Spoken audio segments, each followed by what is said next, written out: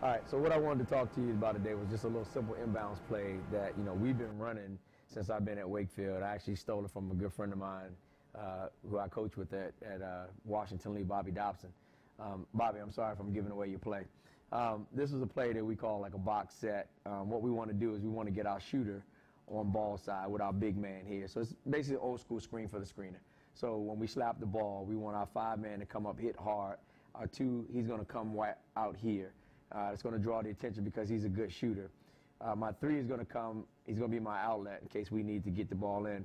So 4 is going to pin his man right here, 1001, 1002. He doesn't get it. He's going to now reverse up and screen for 5.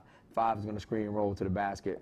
We should have him wide open there. If not, once 4 came and set that screen for 5, then 4 comes down. We have 4 on the option right there for a layup. All else fails, we get the ball, we throw it in up top, and then we set up our offense. All right, and if you want to see the rest of that Coach's Corner segment, be sure to check it out at DMVSTREAM.COM.